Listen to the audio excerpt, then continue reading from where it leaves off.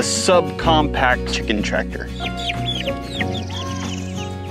Welcome back to the homestead. We've got a whole bunch of meat chickens that we ordered, but it's about time for them to move outside and start scratching around in the grass, eating bugs and all those good little things that kind of help add some variety and nutrient to our homegrown chicken. If you're not familiar with the concept of a chicken tractor, it's simply a movable shelter that allows chickens to pasture graze in a secure enclosure.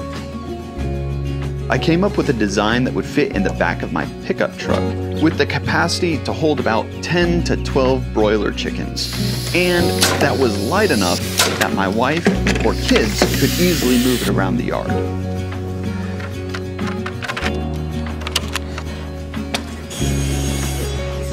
This is just some plywood siding that I had laying around. But one piece is going to be for the top, and then this piece is going to go on this end, offer some kind of protection.